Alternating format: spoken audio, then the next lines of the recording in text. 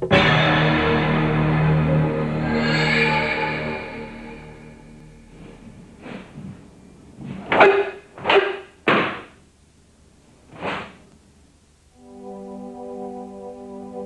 make the second block, move your left foot back slightly to the left, then your right foot.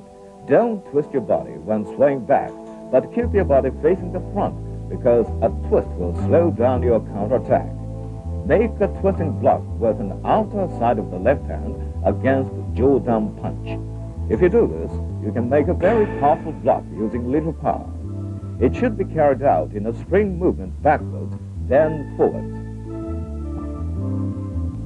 After blocking with your left shito hand, push up the underside of your opponent's upper arm and at the same time make a right punch using the middle finger hitting the vital point in the armpit.